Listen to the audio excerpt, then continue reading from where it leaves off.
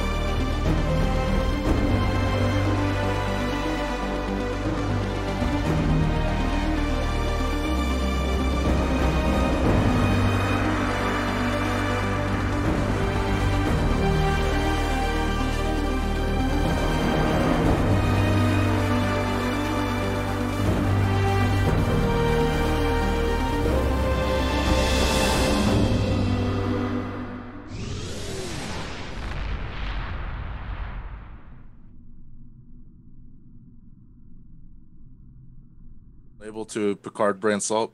No, we're not going to do Picard brand salt, not on stream. All right, and we're back. Hi, stream. So, usually here I have a captain's log going on, but I thought since we did take a week off that I would handle it myself. So, kind of to catch you up to speed, if this is your first session with us or if you're coming back. The U.S.S. Fenrir and her crew have journeyed to the Andromeda Galaxy via Pandora's Gate, and I have a jet flying overhead, so one moment.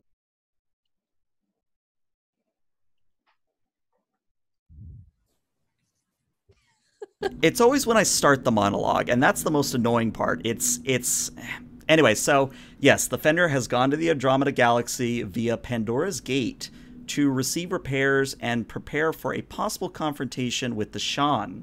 What they didn't expect to find was a graveyard of planet killers, and much less an intact universe class under the command of one Admiral Beckett.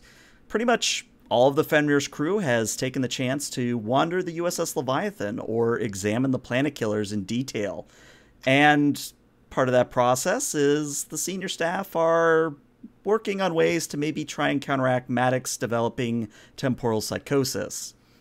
So I thought it would be interesting if we started today's session with us all gathering in the conference room, as one does in Star Trek, and talking a little bit about what you've been spending your time doing while the Fenrir is being repaired. I've given my players significant handouts, and they're pretty much going to run this and see what happens. So take it away. Ray will look around the room and be like, "Oh, it's nice to see all your faces again. Did you all enjoy your mini shore leave?"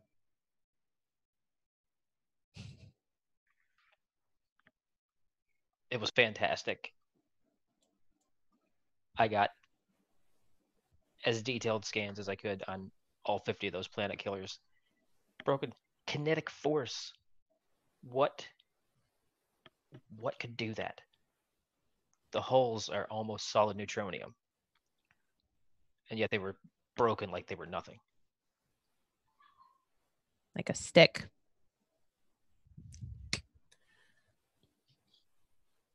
Exactly like a stick.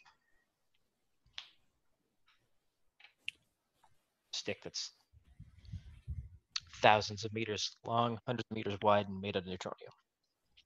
Commander Lee, I'm surprised you didn't take the opportunity to come with me and Williams out to see the planet killers. Well, Captain, I was actually far more interested in the medical facilities on board one of these universe-class vessels. The Leviathan's technology is so far in advance of any of the genetronic replicator specs that we've developed. I mean, they can clone neural tissue to a degree that, it would almost render obsolete any kind of artificial limbs or organs that the Federation has developed up until this point in time. And quite frankly, I felt that I owed it to Commander Maddox to review their coaxial warp drive.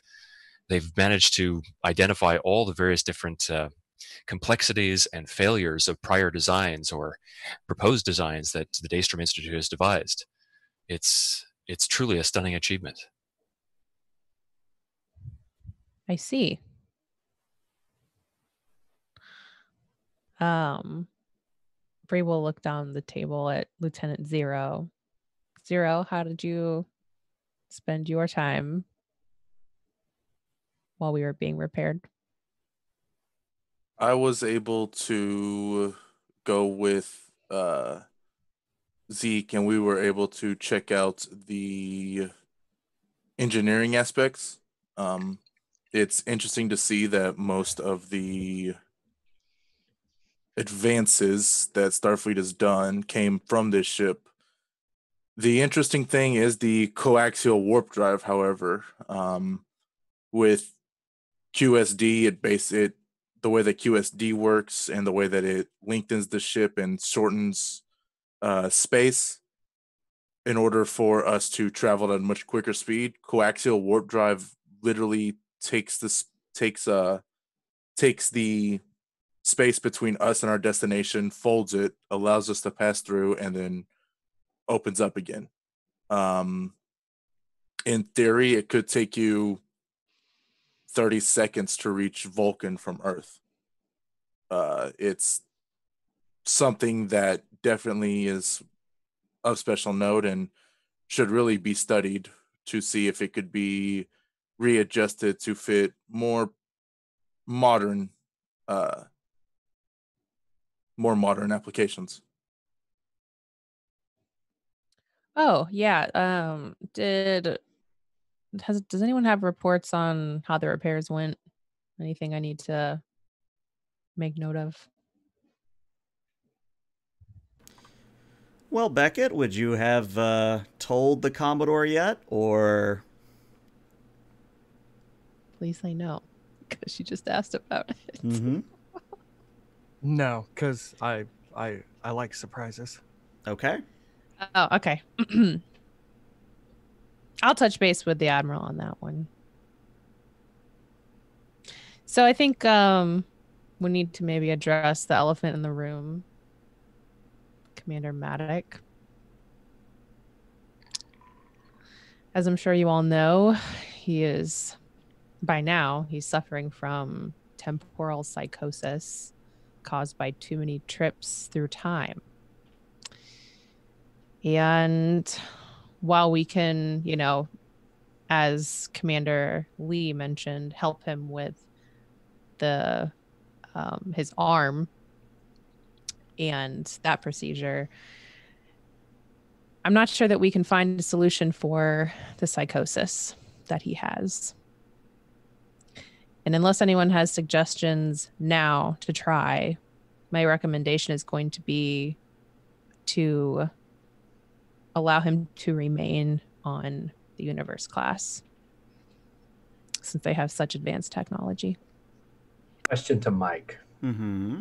In Visar's research aboard the Leviathan, would he have found treatments for temporal psychosis? It is not something they address. I'm trying to figure out how to put this. So when you pick up a book like Grey's Anatomy, it starts very bland, goes over literally all the joinings of the bones, etc., etc. You're seeing temporal stuff like that, where it's, okay, if you travel this part through time, this is what happens to it. But when it comes to temporal psychosis, there is no cure as far as you're seeing. It is a problem that is, for lack of a better way to put it, it is lacking a solution. Apologies, Commodore, but even aboard the Leviathan's advanced facilities, there is no cure for temporal psychosis. I believe even here, the doctors aboard would only be able to keep Maddox comfortable as he endures the condition. And I'm sure the Admiral would enjoy having extra time with Maddox. I would also like to suggest, Lieutenant Commander, although I agree, it seems clear that there is no course of treatment that has as yet been devised using this technology.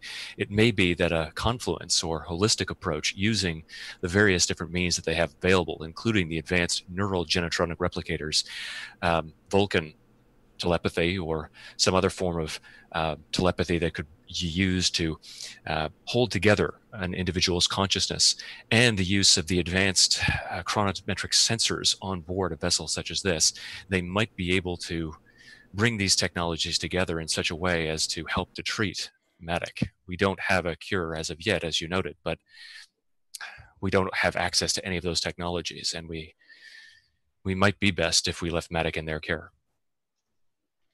Interesting proposal, Lieutenant Commander. I was just going to propose something up your alley. Perhaps once we deal with the Shan back in the Milky Way galaxy, perhaps we can find a Bajoran orb, and your prophets may be able to help Commander Maddox. The prophets are sometimes rather mercurial. I know that they have the best interests of Bajor, and I believe the Federation as a whole at heart, but individuals can sometimes be sacrificed to the grand plan for the betterment of, well, the entire Federation or the entire world of Bajor.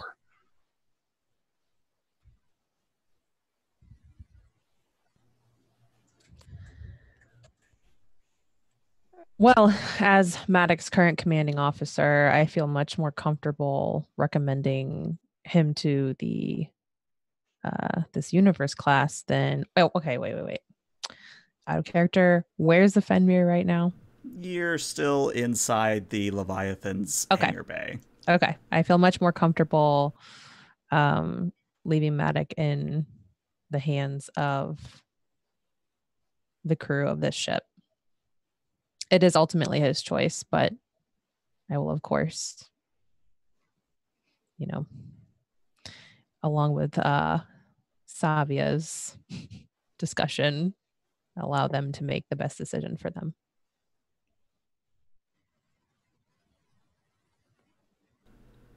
And on that note, you actually get a hail coming from Mr. Beckett, Admiral Beckett, specifically for you, Archuleta. This is Bree. Go ahead.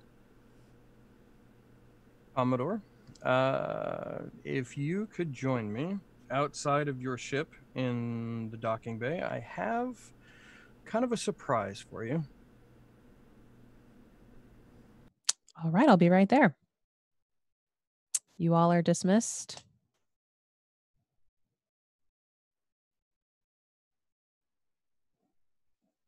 She will go outside.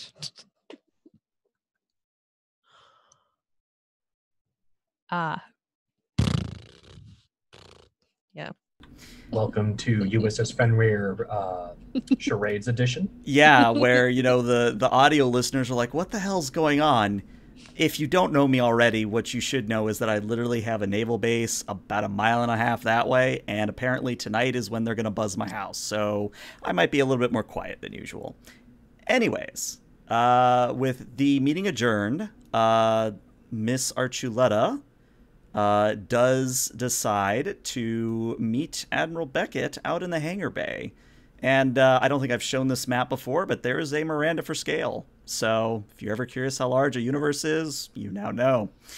But my question is to Archuleta, would you bring Matic with you for this meeting? Or is that something you would resolve later? I mean, if she knows the nature of the meeting, she would, but she wouldn't bring him randomly. Okay. Then in that case, we'll just say that you walk out of the umbilical between the Fenrir and the Leviathan, and waiting for you is Admiral Beckett. I assume, Mr. Beckett, you have quite a number of gifts with you. Yeah, of course, always. Definitely more alcohol.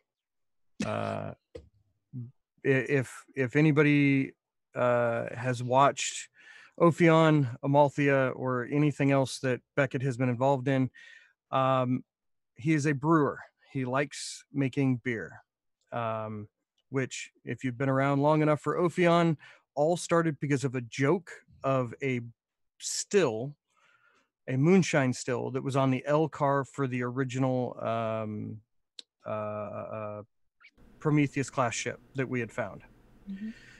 So I took the joke and ran with it. But he will be standing there with alcohol of all types, having probably found out the senior staff's favorite drinks, one way or another.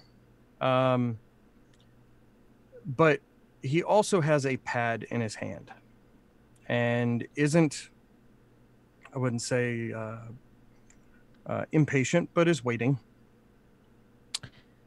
Bree will approach him and kind of, how is the alcohol displayed?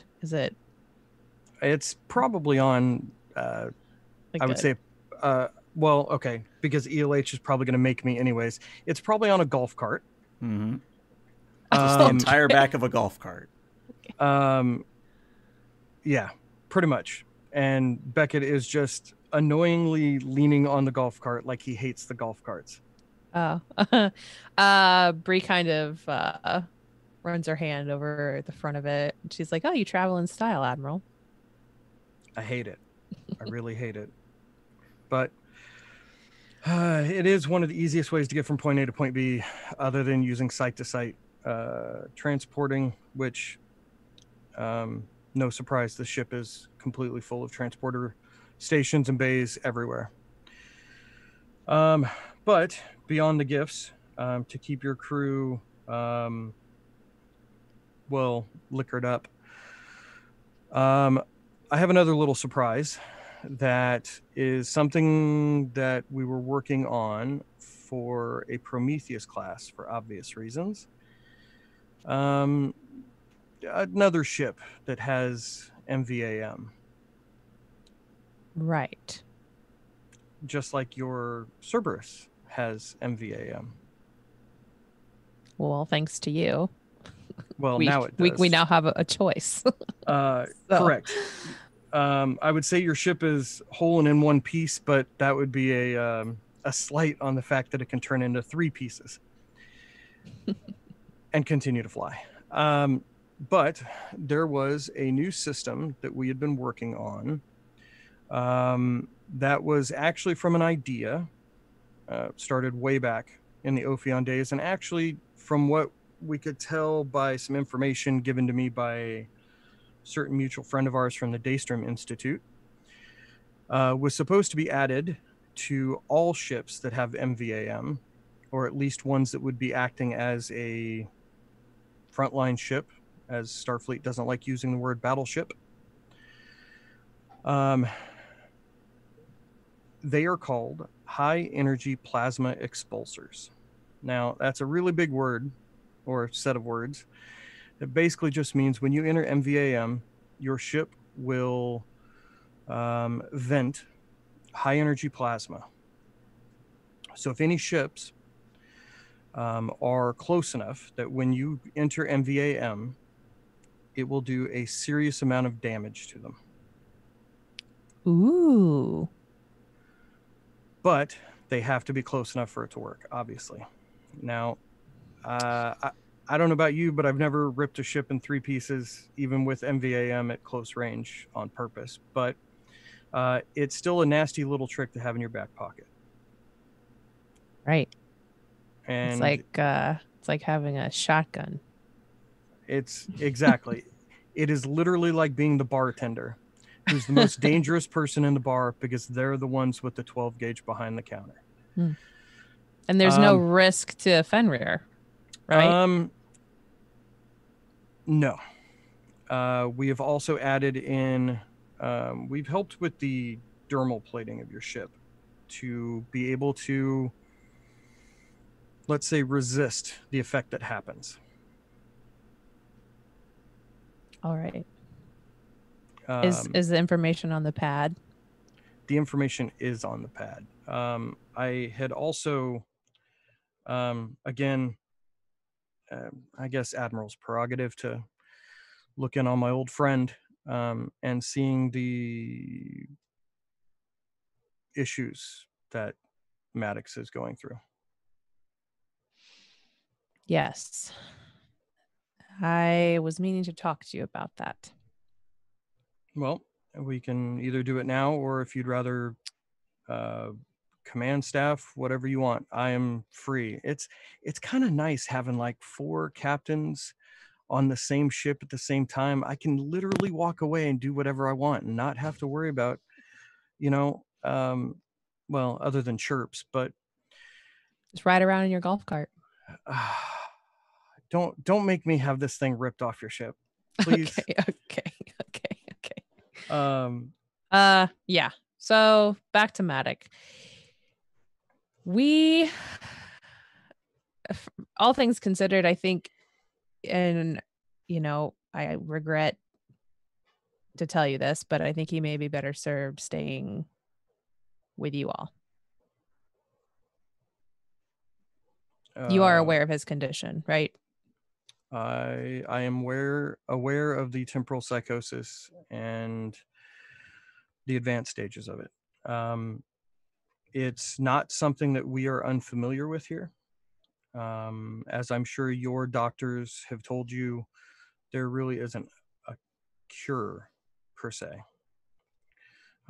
Basically, the best you can hope for is to treat it and make the person comfortable. I know this firsthand.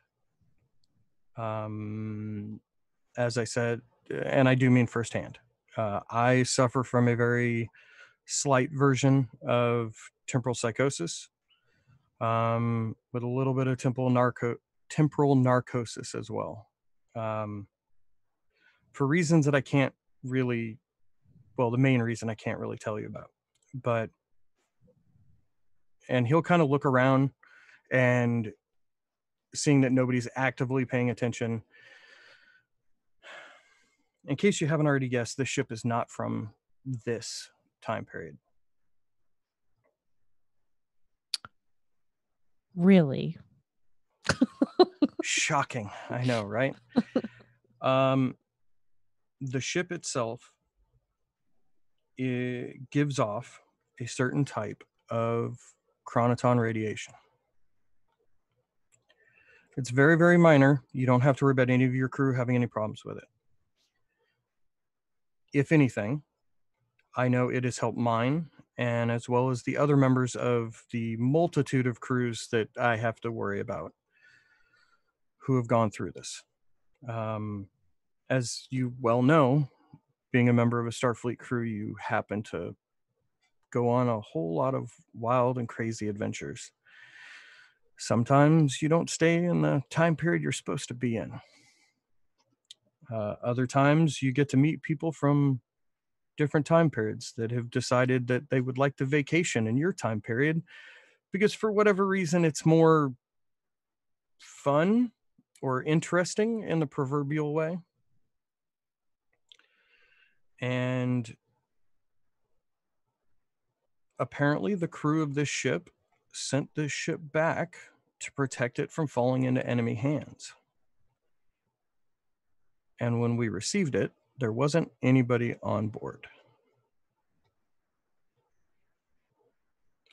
What enemy, if you don't mind me asking? One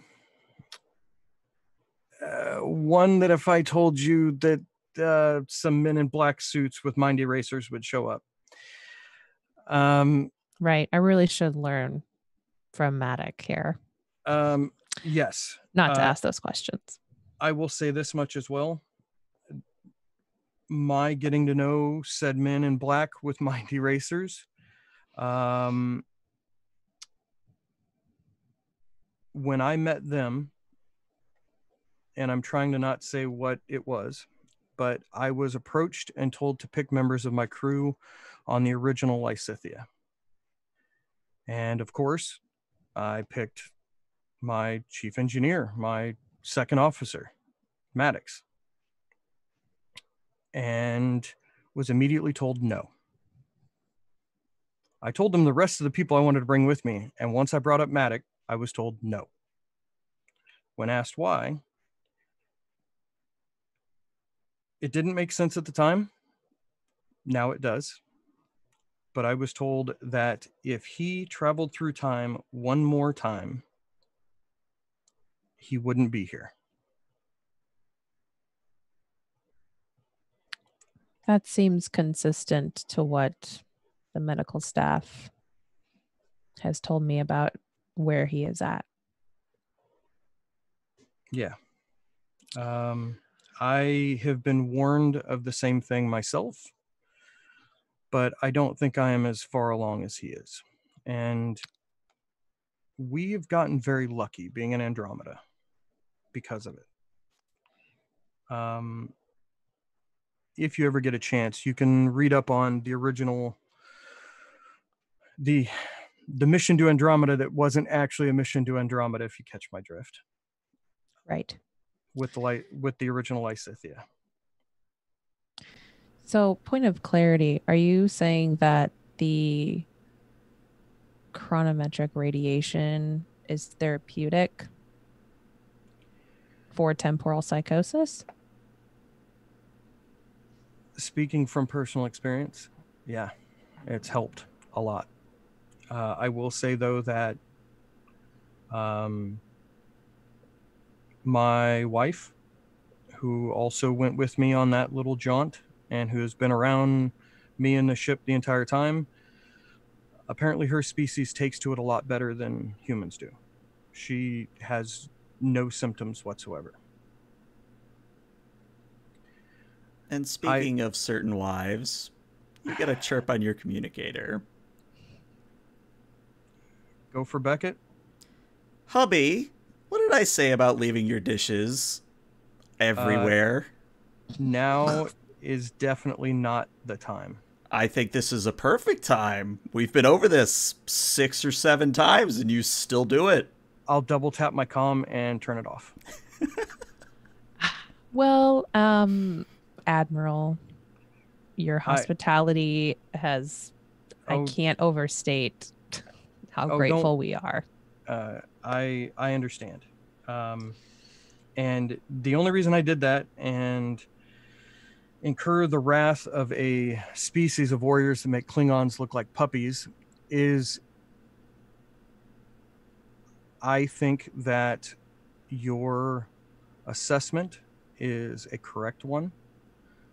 I will happily take Matic onto the Leviathan. And I do believe that even in his advanced stages of it, that what has helped me will help him. It's, of course, him and Savia's decision, but I hope you understand that this is not what I wanted. He is very valuable to my crew. I consider him a friend, and I might just come and check in on him every so often. Well, I was going to extend the same to you, and the problem you were having with this species that can take people over is if you need help. If you are in your diarist and cannot call upon the other ships that you're in charge of, Commodore, I can literally be anywhere on that side of the galaxy in that quadrant in a matter of minutes. And I will bring hell with me. Well, I might have to hold you to that, Admiral. Thank you again. There is one last thing that is very important. All right. And this is in no books. This is in no orders. This is nothing. This is literally a captain talking to a captain. If, for any reason whatsoever, now that you've come through it, you learn of another species that is on your side of that gate, move to the gate or through the gate with a sizable force, you have to destroy it. You cannot think about the people that are on this side, even if you're on this side. Of course. And if I have to, then we'll see you in 5 years. True. And I will show up with a whole bunch of people that are really pissed off and want some shore leave. Speaking of pissed off people, materializing just a little bit ways away is a certain wife of a certain admiral holding a certain rifle. If you need anything else from us, you have 10 seconds, hubby. Yeah, got it. She'll back away with her hands up. Bye. She'll wave to his wife. Thank you. And as maybe a little bit of domestic violence happens, we actually cut to a little bit of ways ahead of that conversation, because I think we all know where this is going. And Matic, as you and Savia are going through the corridors with your things in tow, before the turbo lift waiting for you is a certain first officer.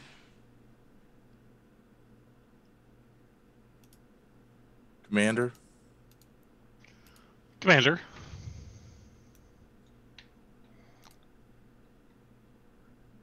What brings you out? Just wondering how things are with you right now.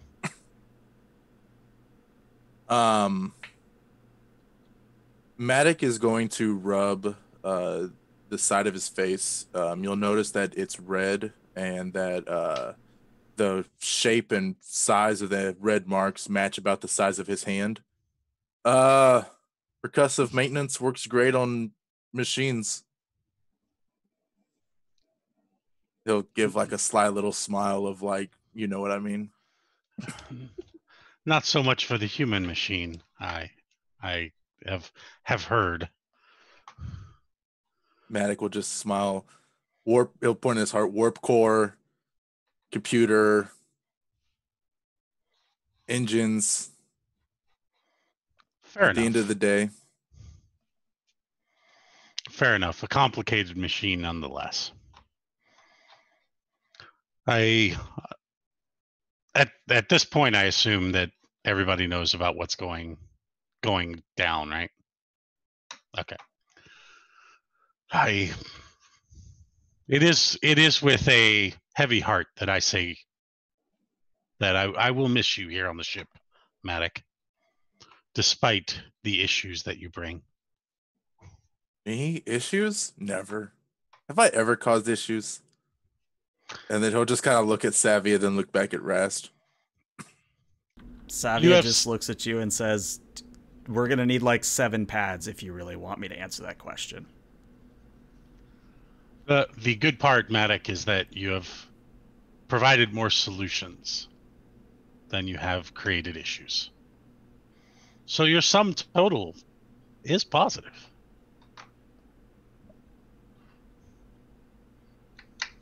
Yeah, I always try to make sure that my solutions have been the things that ended up in paperwork and not my problems.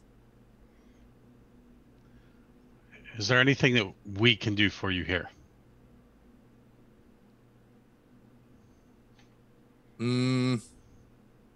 Make sure that when I'm better, that this ship isn't in more than 3 pieces. Very well. I can almost guarantee that. You know, Williams driving and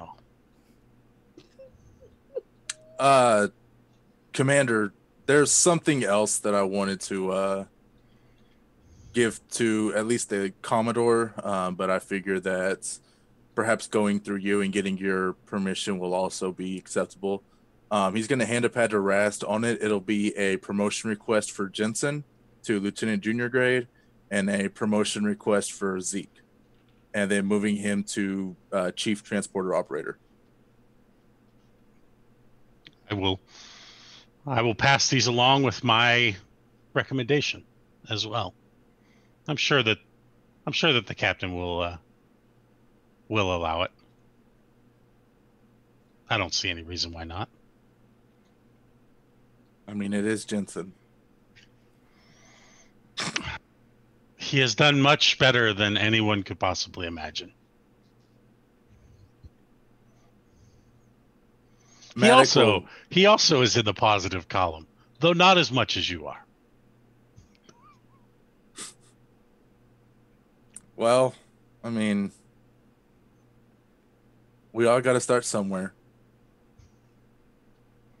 Fair enough.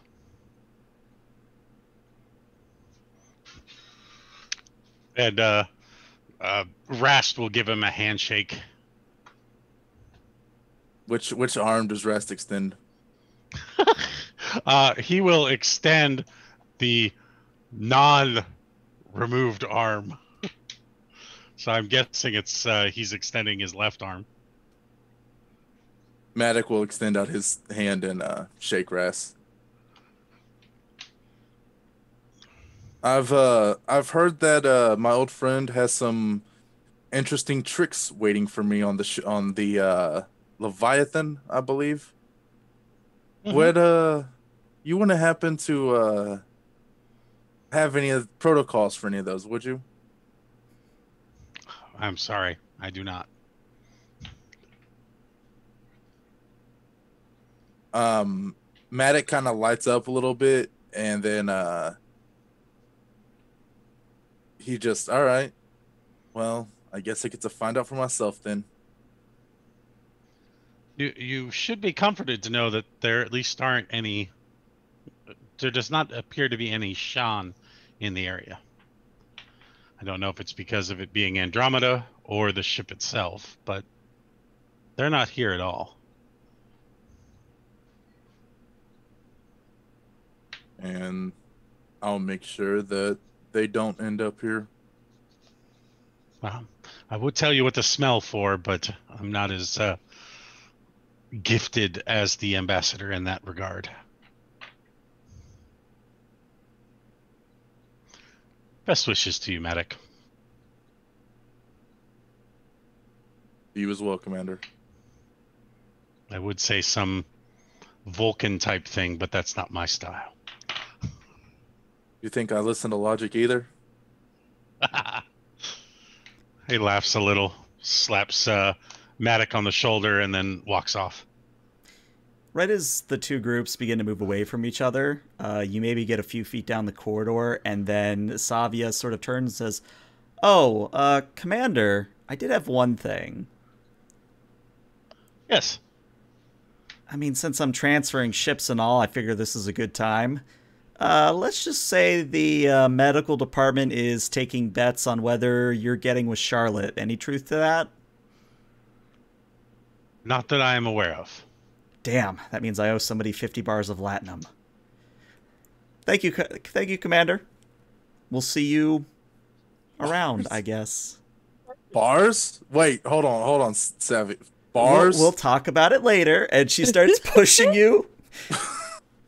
We'll talk about it later. I'm the one that you know I'm the one to go through for betting right as the turbo lift doors close. And that's why and that's why we don't, and the doors close.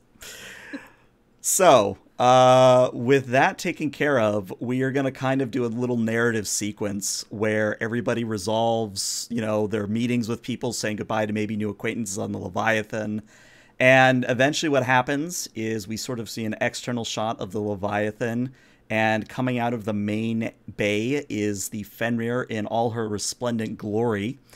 And the Fenrir arcs towards the Pandora's Gate, heads on through, and emerges back into the Milky Way. Now, the reason we're doing this is because we need to resolve some hanging plot hooks and perhaps generate some new ones. GM, could Yes. I interject for a second? You may certainly interject. If we can cut back aboard the Leviathan to Matic and Savia for just a second. Sure. Matic, your kit bag or whatever, you find a surprise waiting in there. There is one drained Type 2 phaser power cell with a pad that says, "I expect this back. Don't make me come looking for it. Williams." Oh, that's nice. You may have 2 momentum for that heartwarming moment. Oh. Also, you want to run those promotions by Bree. Oh, that'll be a later thing. Yeah, those are just recommendations. I'm just saying, at some point, he's just giving the. It's going to be in a report to her with his recommendations and sign off, but her final say, of course. Mm-hmm. The final scene of the Leviathan is just Beckett lecturing Matic on all the protocols that are anti-Matic protocols. He's going to need a hell of a lot more pads for that. Lecturing? No, the answer is just going to be no. You can't get into the ship. No, you can't get into the ship. If you try, it'll be you versus Sona, and she's going to win.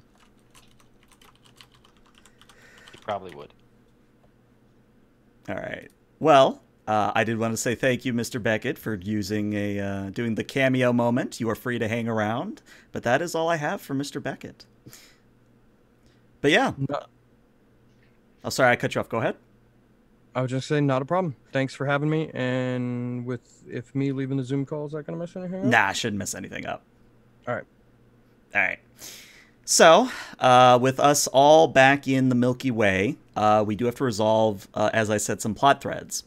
So, first things first, we have to go through and determine how successful each of the 3 ships under Brie Archuletta's command are. And I've thought about how to do this in a way that sort of benefits you guys as players, but also is a way to sort of play to the ship's strength.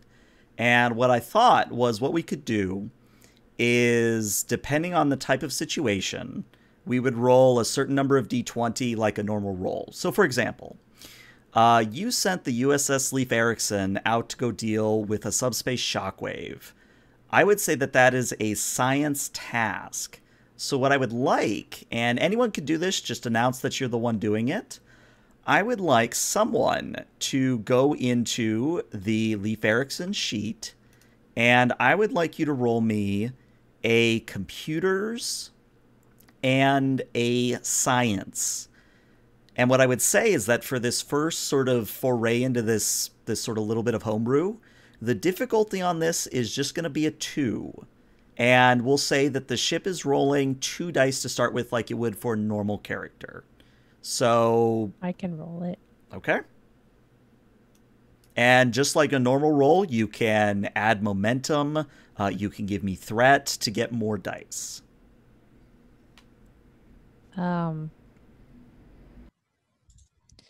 It's a science ship, isn't it? So, and it has a focus. So I'm just gonna roll. Ouch. Well, you do need to roll one more, but that is a complication. Sorry, dude. First mission, Captain loses all 3 of her ships. Right. That was computers. Computers and science. That's what I did. Okay. Okay.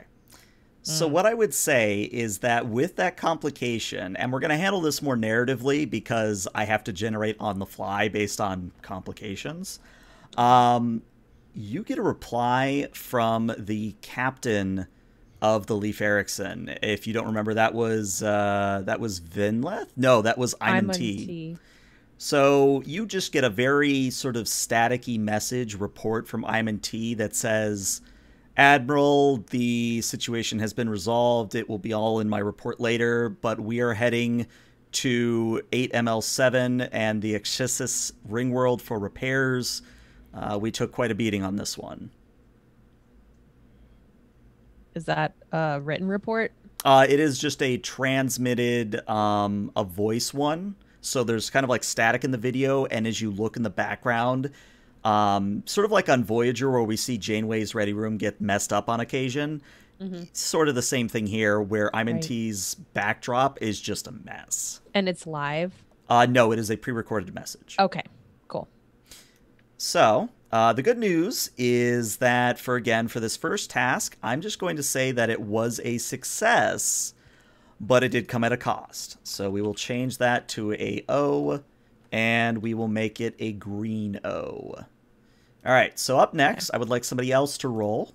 We're going to handle the U.S.S. Clement with their medical emergency. And the Clement is going to be rolling their comms and their medicine. Again, the difficulty is 2, and the ship is rolling 2 dice by default, and the ship would have a focus. Sorry, you said you're doing it. All right, that's already 2 successes. Nice. Remember, 2 dice for this one. I know it's antithetical, like It's not giving me a dice number to roll; it just goes straight to focus. Yeah, that's why I rolled twice. I guess they updated the sheet then. They didn't used to do that. Medicine, focus, yes, submit. Well, look at that. Another 2 momentum for you. Damn. Bang. So, nice. Commodore, you get a very smug report from Captain Zian that says, we handled this and solved a few extra problems in the area. We even scared a Fenrir away from that living ocean planet you were talking about earlier. So the Clement is available, and that becomes a green O. And then last but not least, we have to deal with a disabled ship near Tholian space. So, what we're going to do for that, same sort of thing. The Okita is going to be rolling a weapons and a security. Same thing here, but just to add a little bit of dramatic tension, I am going to spend a little bit of threat to make this a difficulty of 3. I'll take that, if that's all right. And I'd like to buy an extra die for that. Okay. 1 momentum. Go ahead and buy 2. This is Vinleth. Okay. So, computer security, applicable focus. I'll have to do that 3 more times. Nice. Did you buy the 1 dice or 2 dice? You bought 2. I'll take the 2. Okay. Security, focus, and We got one of them back. Yeah, you get one of them back.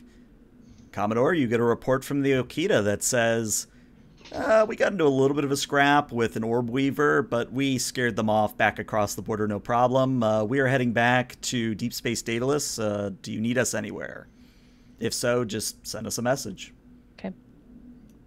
And yeah, that is how we resolved the fleet actions. But now we have to determine, where are you as the Fenrir going from your current position? We're going to F1. F1, okay. So let me just change that to an O so I remember. Warp 8. All right. So, go ahead. Do we want 8.1. the Clement to join us? I was going to ask for the Okita. Well, no, they're kind of far away. Yeah, they're going to take a while. Oh, we want the score. Yeah. Okay. We should get them to come with us. All right, so we'll move the Fenrir and the Clement over. Alrighty. So that's that housekeeping done. We are going to cut to... Where is it? It's here somewhere. Because I thought of this scene while we were doing that whole goodbye for Matic, and I wish I had seen the message from Williams, because I thought an honor guard would have been cool as well. Oh well, things happen. But we cut back to 6 aft, where a certain hot new couple, quote unquote, is enjoying some time together. And Visar, I'm just curious at this point. You know, maybe Valerie Archer has done her little trick with the emotions a few times now. Not always happiness. Like maybe you asked, like, I want to experience anger, or I want to experience sadness. You know, she's giving you unique experiences each time.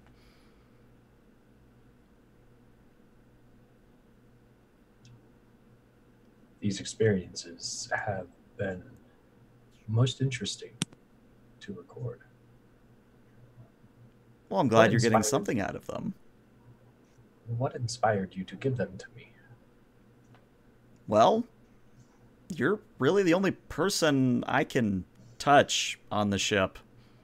You're a hologram. You won't die if some of my blood gets on you. That is understandable. I still would recommend cleaning your whatever you call it after use, though. The mobile emitter. Yeah, that's the term. It is sterilized every time I reconnect with the ship systems. Good. Good, good. Do you know what that is? And she points out the one of the windows, and just drifting by, there's a wet floor sign. Like an old Earth-style wet floor sign, just floating by. What? It is literally caught, because you are at warp, it is literally caught in your little subspace bubble. It's just sort of hanging there, you know, floating a little bit ways away from the ship. It appears to be some form of ancient Earth logogram. Excuse me for a moment. This is Lieutenant Commander Visar to Transporter Room 2. Would you please lock on to some debris located at coordinates XYZ and transport it directly to 6 aft? SAR, this is Lieutenant Zero right now. Zeke and myself are working on the transporters. They are currently out of commission. What is the nature of the debris? A curious 20th century Earth logogram. I am unable to make a more precise assertion without analysis. Perhaps a tractor beam may facilitate the need. I can see if Jensen and the shuttle bay could utilize one of these shuttle transporters to bring the item aboard. You say a old Earth icogram. Some form of signage. Right. Does it seem like it should be there? If there were a wet floor in space, perhaps. And Visar will route an ocular signal to the computer to show him what he is seeing. And yeah, it's standard, yellow wet floor sign with the caution, sort of North American, I think, because there is a difference between European and American wet floor signs, at least as far as I know. So it's more the American style where you've kind of got that guy tripping, and it's kind of got that cross across it, like, hey, don't run across this space kind of a thing. It's wet floor sign. I don't know what you want from me. This is interesting to say the least. Its origin is currently unknown to myself. As far as I am aware, we never used a wet floor sign on the Fenrir. Perhaps it'll be of some study later to figure out the current origin of this signage. That is what I hope. Let me know when you are able to bring it aboard. Vassar out.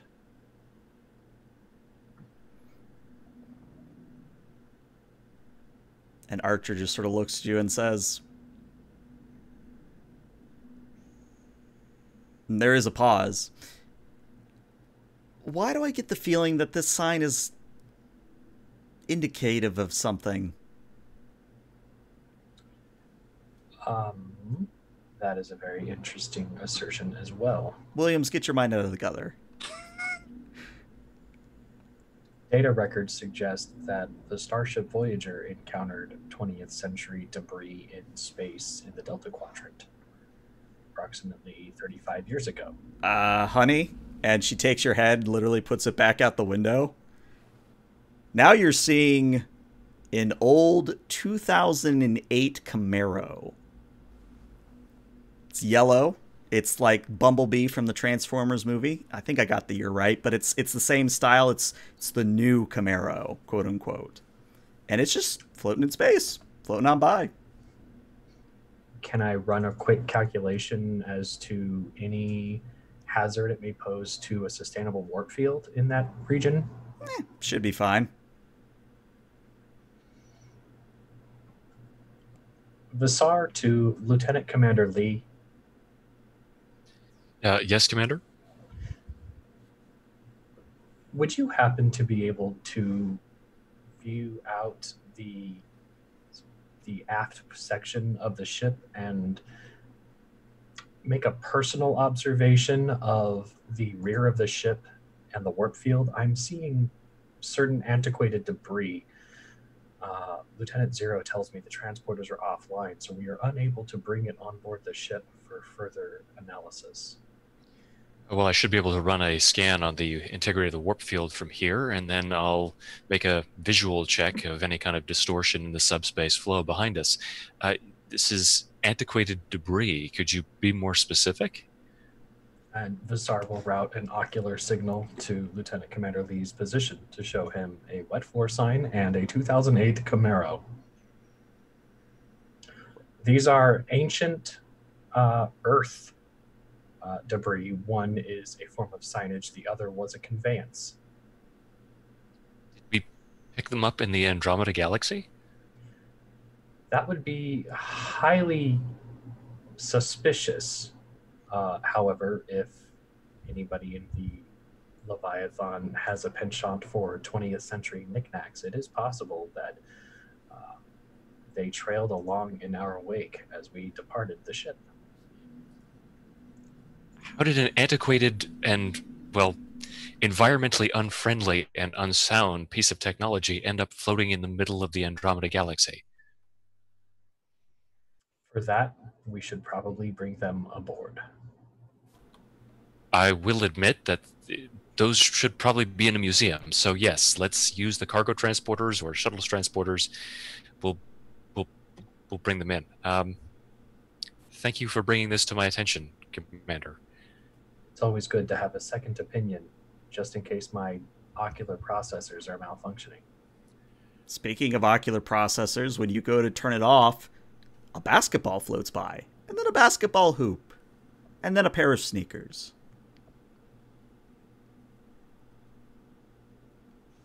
Huh. So much for that stoicism. So all of the props from the live-action remake of Space Jam are flagged by me. Yeah, kinda.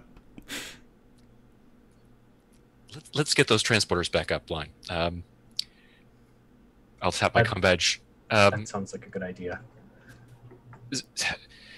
Crewman Zekethrix. Yeah, I'm a little busy right now. What can I do for you?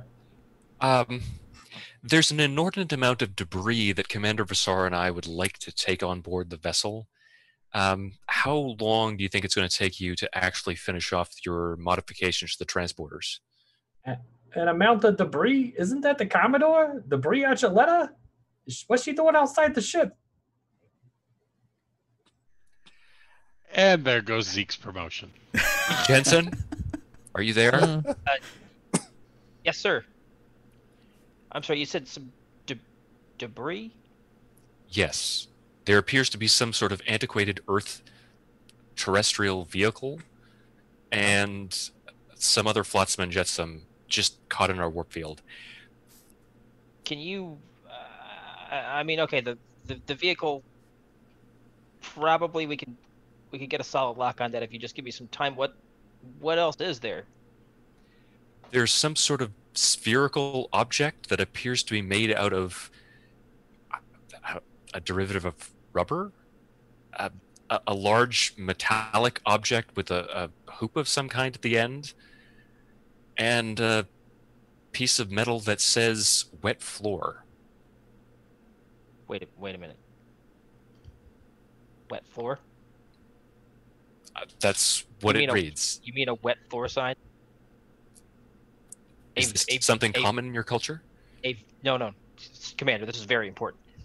Is this a vintage wet floor sign circa late 20th, early 21st century? Judging by the chronometric readings from the other debris, yes, I think so. Do you have perhaps a visual?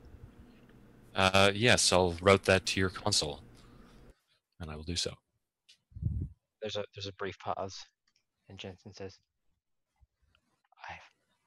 I finally found one.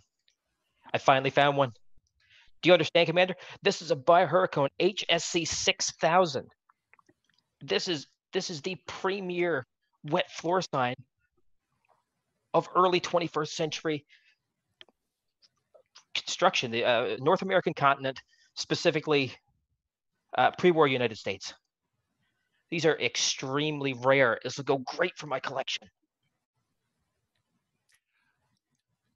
We're gonna have to take a look at that collection of yours. Can you finish your repairs on the transporters as quickly as possible so that we can? I want to say just beam this junk on board and disintegrate it. But junk, Commander. This is not junk.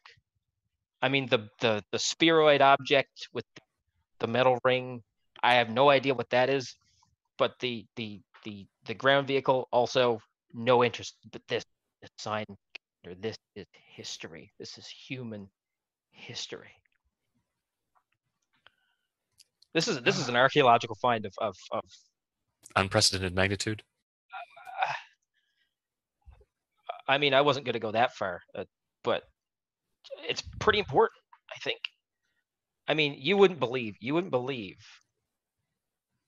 really would not believe how many times I tried to chase down a lead on one of these only to find that it was nothing more than a common YYA-001, like road cone style wet floor sign. Those are a strip platinum a dozen.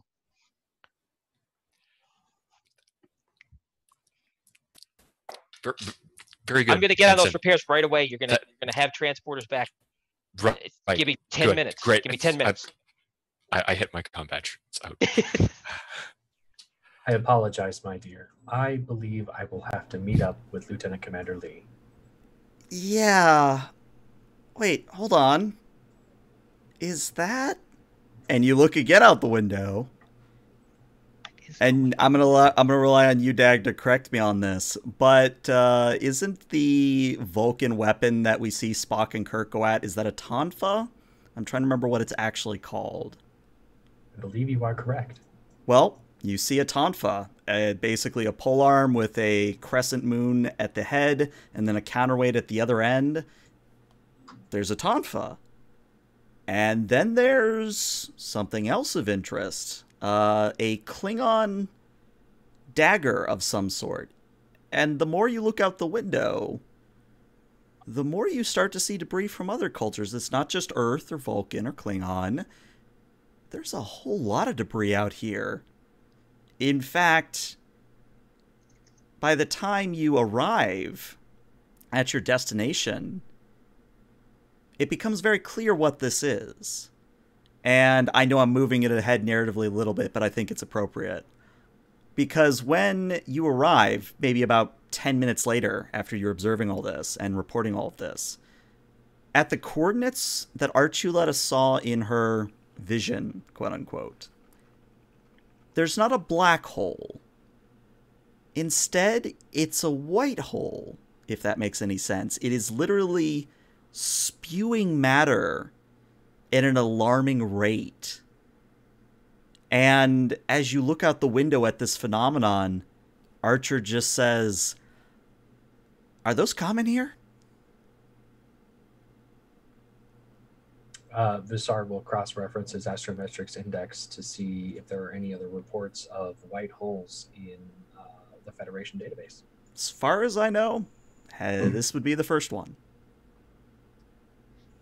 No, this would be the first reported sighting. Yeah, go do your science thing. This is way more important. That's way more important than whatever we're doing here. I take my leave. We still doing dinner later? Of course.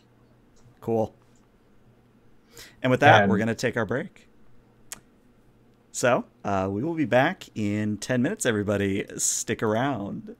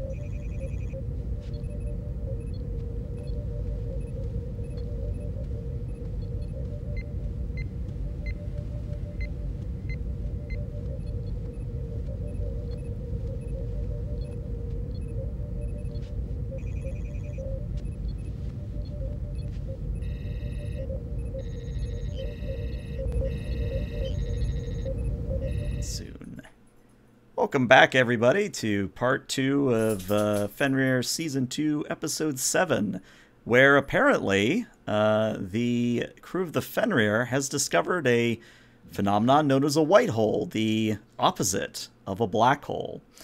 And we sort of rejoin our intrepid crew with the Fenrir and the Clement holding a good distance away. And you all are just sort of observing it, either on the bridge in a science lab. I think most would be on the bridge at this point, but if you want to be somewhere else, just let us know. And before you can really start going, what does this mean? What scans am I taking? Your yeoman, Commodore, says, ma'am, we're getting a hail from the Clement. Do you want me to put it through here, or? On screen is fine. Thank you. And appearing on screen is a very disgruntled-looking score. Again, this particular score has robotic-esque wings. They are metallic, and he sort of has his arms crossed, and he just sort of shaking his head. And he goes, "Commodore, when you asked for my assistance, I mean, were you expecting this?" Wasn't quite sure what I was expecting, Captain. I mean, don't get me wrong, it's cool for the eggheads, but, I mean, it's just throwing crap everywhere. Why is this important? Do you have somewhere you'd rather be? I can think of about 17 other places, yes. Oh, well, forward those to me and I'll consider them. But for now, you're here. I'll make sure to highlight Ryza. I hear it's nice this time of year. I'm sure there's a line. And then there's a staring match for a moment, and then the comm cuts off. Oh, he's such a joy. Who's on sensors around here? That would be me, Captain. Commander. Yes, Captain. What is this thing out here? Please. Well, Captain. She's aggravated taking it on you. Sorry. Initial sensor scan seems to suggest that it is a particle fountain white hole. I believe it's aggregating material from an alternate universe. The other end of this aperture would be a black hole in an alternate reality, collecting material and then spewing it forth into ours. The exact nature of the means of transmission and, well, what happens to the matter as it is being transmitted is entirely unknown to us. This phenomenon has only been encountered a few times in the history of the Federation. What is the nature of the material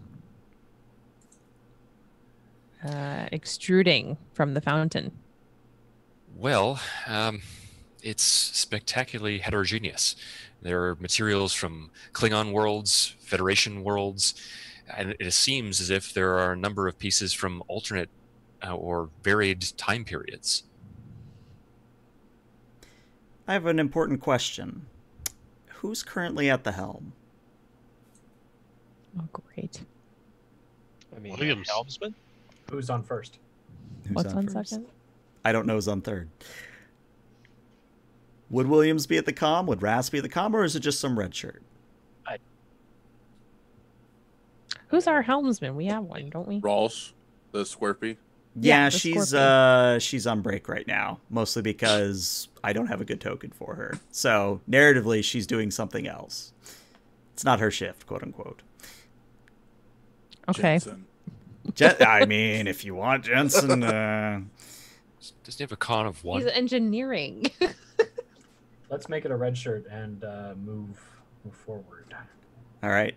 So the red shirt at the comm, sort of, his hands begin to dance rapidly across the console, and he starts muttering under his breath, "No, no, no, no, no, no, no, no, no, no, no, no, no, no, no, no, no, nope." I Rast is gonna go over and see what's going on. Rast, I'd like you to roll me an Insight Con, difficulty of 3, please. And actually, I would say that the Fenrir could assist you with a Computers in Con. All right, we'll use one of the momentum. Okay. I'll grab the Fenrir.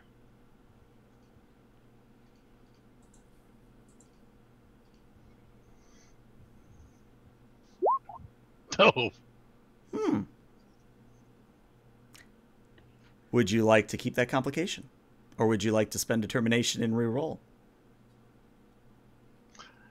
Yeah, I'm going to spend determination using every problem has a solution. Okay. And that was insight. On.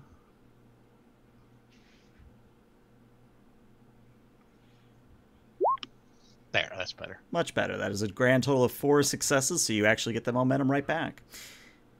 The reason... 3 successes. Oh, did you mean to reroll all 3? Oh, I guess I didn't have to. Yeah, that's true. Yeah, I'd say, yeah, I'll give it to your benefit. Okay. You get it back. The reason the red shirt is having a panic attack, as it were, is because the Fenrir sensors are detecting something truly massive coming through the event horizon of the white hole. And it's important because when I say massive, I don't mean like a universe class. I don't mean like a Tholian dreadnought or a Borg tactical cube. Planet killer. A literal planet the size of Jupiter is coming through the white hole. What? All right, so Rast communicates to Clement, evasive action as quickly as you can, and he's going to basically shove the guy out of the seat and sit down. Okay, I need you to do me a daring and a con. Let's make this interesting. I'll spend some threat. I'm going to make this a difficulty of 3. Actually, let's make it a difficulty of 4. And the complication range will be an 18 to 20. The Fenrir will assist you with a engines con. And I also assist. If you tell me how. As there is a massive planet emerging in this immediate area of space, all of the gravity in the area is going to be immediately affected. And Vassar will begin immediately routing calibrations to compensate for the gravity to the Clement and to Fenrir. Okay. And I'm going to spend a momentum. Okay. I might spend 3 for that, but... What's the roll? For Vassar, let's make that a daring science. All right, well, there's an assist from the Fenrir. That's good. And you know what? I'm going to challenge a value. Ooh, we haven't really done that much. What are you challenging? You know what? I'm trying to save Archuletta's ship, so I'm indebted to the captain. Okay. And trying to remember how it works. So you would have to change that to something else at the end of the session. Mm-hmm. But yeah, if you no longer feel indebted to the captain, sure, I would say you could challenge this value. All right. Can I get focus? You would have a focus, yes. And so quantum mechanics. All right, well, that's already 4 successes, so we've already passed. Oh! And because you assisted Vassar, you can't get rid of that complication. So that's 6 successes. Oh, boy. Yeah, so that is 6 successes, so you do get 2 momentum. You're welcome. But, narratively, what happens? With Rast at the helm, the Fenrir gets out of the way of this Class J planet coming through the white hole. However, Vassar, when you feed the gravitational data to the Clement, either they don't listen or they receive an incorrect version because they steer into the planet's path. Oh no. Oh no. Tractor beam. That's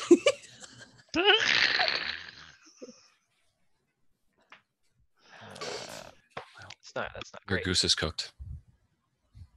The goose. Oh my god. Well, you didn't like that captain anyway. Trying It's gonna to settle die. the score. Who are you saying that to? You. Yes. I am pushing that planet into reality. Bizarre. Simultaneously steering the other ship into it too. Mm-hmm. And I would say you guys get one action now that I can talk without jets flying overhead. I would say you guys get one action to divert or otherwise stop the Clement from going, ship, planet, poof. Tractor beam? Tractor beam is an Tractor option. beam. Tractor beam. The other option would be to link up the computers and then have their helmsman hopefully pull some magic. Can we also use concussive force from torpedoes to potentially wave them off? I would say yes, but there would be a significant risk of damage to the Clement. It's better than having it destroyed. This is true. Deploy the prefix code and have them decompress their ventral base. To push That them would above. shove them, yep. Also, I love that reference All tag. good Thank you. options. So which plan are you guys going to go with here? Because those are all different roles. My vote's for tractor beam. We could consider this a round table call for suggestions that we all just gave to the Commodore, who gets to make the decision. Mm-hmm. Sure, let's make it What that. are we doing? You have already gotten out of the way of the planet. You are in the clear. I want a tractor beam. You want a tractor beam. All right. Yes. So, Williams, work. this is your time to shine. Don't say that. I need you to do me a You got 5 momentum. You do have 5 momentum. I need you to roll me a control security. The ship will assist you with a structure security. Unfortunately, the Clement is not at close range, so the difficulty goes up to a 3. I have enough threat, just enough threat remaining, to make it a difficulty of 5. What? Is there a way that Lieutenant Zero could assist by one of the focuses being propulsion systems? He's able to have the tractor beam whenever it hits, parts of it repulse and pull to not necessarily fight against the Clement's thrusters and propulsions, but basically to have them, steer it. right. Yeah. Like Basically using the tractor beam as a rudder. Right. I would say I would allow it, but I would make the complication range an 18 to 20. Okay. I'm gonna spend 3 And what's the Fenrir assist with? Structure security. Okay. what am I rolling? You are rolling a daring engineering. All right, nil help from the Fenrir. And since the tractor beam technically counts as tactical, does my focus for shipboard tactical systems apply here? It most definitely would. How many dice are you rolling? 4. And you know what? I'm going to go ahead and actually, you know what? Instead of doing that, GM, can I instead use my point of determination to tap my value, measure twice, cut once? Yeah, you certainly could. To double check my calculations before I deploy that tractor beam. All right. Oh, night ops. So we're gonna cancel that and do that roll again. I got most of that, but that was a particularly low jet. But I got the gist of what you're doing. Okay. All right, well, that is already 5 successes. So all that needs to happen here is Zero not rolling a complication. Hold on. We've been here Decided before. to Fuck up. Daring. That's what got us into this situation to begin with. Yes. All right, Okay. that is 6 successes. You get a point of momentum back. So narratively, again, what happens is the Fenrir, a cone of blue light emanates out from near one of the structural hard points near the deflector, and it sort of turns the Clement just enough out of the way of the planet that by the time the planet comes sailing past at blinding speed, that the Clement only just clips the outer atmosphere, and it still shears off a great chunk of the port side nacelle, but the ship itself does not take the main, planet to the face. And the good news is that after you have pulled and pushed them out of the way, the planet just continues on its merry way, probably to become a rogue planet that somewhere down the line will just run across out of nowhere. But your immediate danger has been solved. Commander Lee, can you track that planet course to make sure that it isn't going to be a threat to anybody in known space? Absolutely, Commander. I'd also like to scan the surface to see if there's anything abnormal about it, or if there's anything that might be altering its course. Okay. I would like you to roll me a reason science. The Fenrir will assist you with a sensor science. Difficulty of 2. Okay. And I'll use augmented ability reason. Okay. Also, Vasar, you could assist on this if you so wished. GM, Yes. It's the complication I'm going to roll now. for players' purposes, how fast is this planet going? Like, is it like Let's tens of thousands kph? Yeah, hundreds let's of say thousands? full impulse speed. Full Oh my God. impulse. Whoa. Which Wow, I this thing's believe this thing's is... hauling ass. I was going to say, which I believe, if I remember correctly, full impulse is 0.3 C. So, yeah, that planet's hauling. And what was the ship And it's assisting a with? Jupiter Sensor size. science. Yep, And it the is Jupiter size. relativistic. Wow. Yeah. Is it? It doesn't look big enough to come out of that. What's the Like- assist? The assist would be a reason science for Vasar. Reason. And yes, you would have a focus. And here comes the complication. Science? Yeah, you're darn right. Going right Yay. for the starbase. Yeah. 6 successes then? Yeah, that is 6 successes. So I have good news and I have bad news. Which would you guys like first? Dad. Bad. The bad news is that sometime in the future, Bajor is going to have a rogue planet slamming into it. Oh, well. Oh no. But it's like a Well, thousand we have years from now, 4 so floating it's okay. momentum right now, so That would be we the have 4 good momentum news. That would be Yeah, the good it's- news. The good news is it's galactically going to take a while for that to We have a happen. thousand Billions of years. Yeah. Yeah. A lot Our sooner stunt than will have- anything else that was going to happen to it. Damn. Vasar is just going to do a basic calculation of a minimum safe distance, just in case another Class J decides to say hello. The prophets are Um, pissed. You know, if you've rolled a They'll complication, handle that. if you had rolled a complication, you know what would have happened? The planet would have gone to warp. We're talking about a Class J, not the Fesarius. Oh, God. But Lee, you do have a free question. You are a science officer, so you do get a free question. Yes, with my free question, do I think that it has been artificially propelled, or what do I think is artificially propelled to that speeds? Well, it's funny that Dag just made a joke, because now that you're really looking at the sensor scans, that ain't a Class J.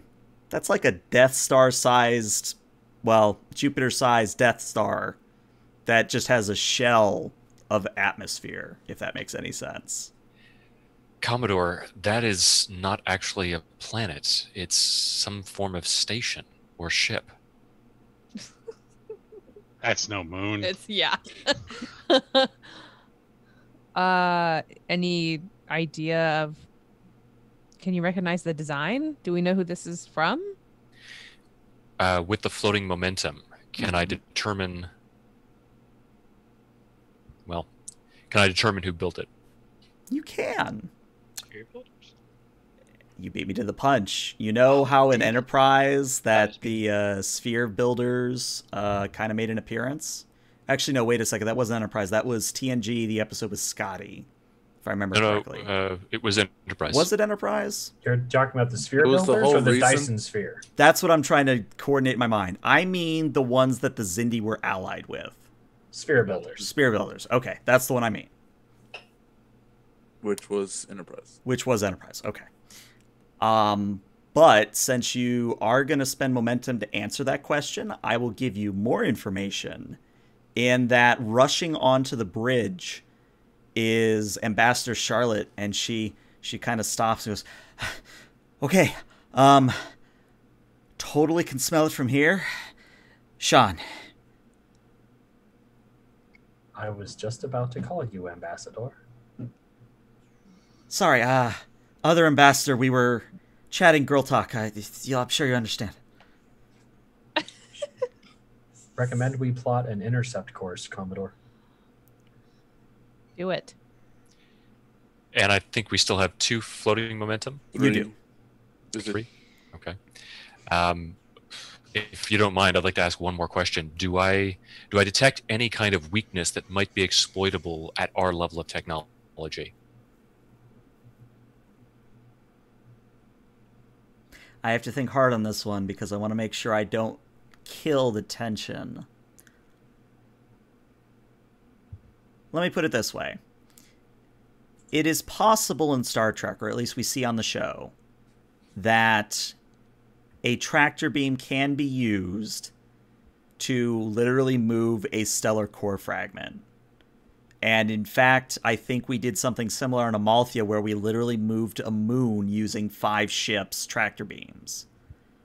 If you had enough ships, and you had enough, say, power being a nebulous quantity, you could divert this thing into a black hole. But aside from that, until you get an in-depth scan of what is really beneath the surface of this atmosphere, you're not seeing like a small porthole that maybe leads to the reactor. So if we send this through a black hole, we'll basically be playing stellar volleyball. Yeah. Somebody else will send it back to us, you know. But Or it we would could just not- direct it into a sun. You could direct it into a sun. That is an option. Though, again, I'm not an expert in these things, but I think if you throw Jupiter at the sun, does it automatically go red giant or Not enough mass. not enough mass?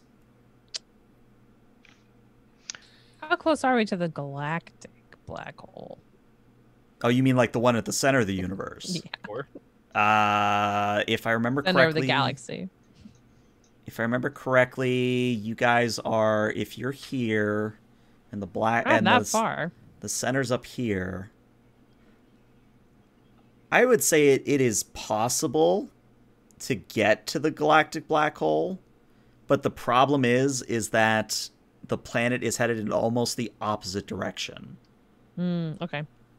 We also don't have the firepower now to do that, That is correct. or the horsepower. also, we don't want to give the god of Shakari a giant space station.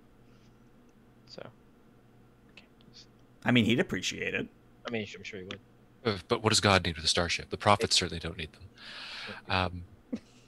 With those last 2 floating momentum, what I'd like to do is, could I create an advantage in that the gravitic device that we developed to combat the Shan before could alter the gravitational constant of the universe surrounding the planet in order to enable us to move it more easily or with fewer starships. Yeah. Yeah, I'd allow it. I would say that the caveat, though, you're going to need a lot of starships to pull this off. More than you've got conceivably with your fleet. This is probably a stupid question. Mm-hmm. If we break the Fenrir into 3, does that count as 3 separate ships, or would the tractor beam still? Because I remember in Ophion that we did something similar. We also did something similar in Amalthea. Yes, I would say that if you split up the Fenrir, you had a working Clement, you had a working Leif Erikson, you had a working Okita, you might be able to start steering this thing. But as a reminder, the Clement just literally had half its nacelle torn off. And also, the bigger problem is the hole itself. For an immediate bandage for the hole would be to deploy a quarantine buoy, telling other ships in the area to avoid this part of space due to erratic debris. Can Bree like sense, like, or do we already know if it's artificially created? The white hole, you hole? mean? Yeah. I would say you're not sure. Do we have any of that red stuff that we can just drop in there and Red matter, yeah. The red matter? red matter? Yeah. I mean, you don't have any on the Fenrir, but you could go get some from Earth. Or wherever it is they keep it. They don't really tell you where they keep it. If Vasar were to run scans of the object, would he be able to detect life signs or power signatures? Yeah. I would say if you give me a momentum, I will answer that question. Anybody okay with that? Or Yeah. Okay. Take my momentum, please. There are approximately 50 million life signs on this thing.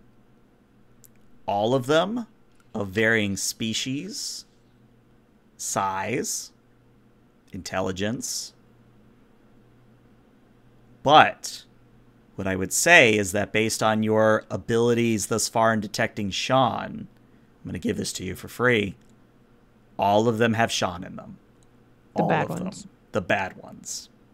Well, you're assuming the bad ones. I mean, it's not like they said, "Oh, hey, we're just going to fly by with our, Jupiter-sized planet," which and they don't for seem to Jupiter. care about us. No. They're just on their way. Yeah, they're just. So that was They just life merged science. onto the highway.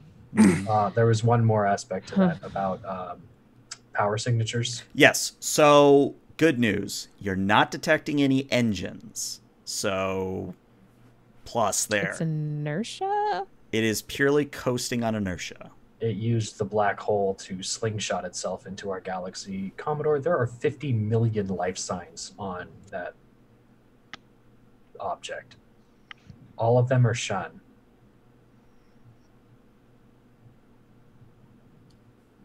Well, I hope Charlotte's hungry. Commodore, I'm not going to be able to eat that much. She's gonna open a channel to the Clement and ask for a report. So appearing on screen is still in that sort of arms crossed pose, but now like there's a beam falling in the background and there's a little fire going on. Someone's trying to put it out behind him, and he goes, "Commodore, why?"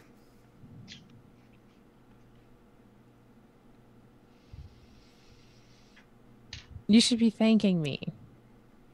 But if you'd just gone here to begin with, we wouldn't be dealing with this problem.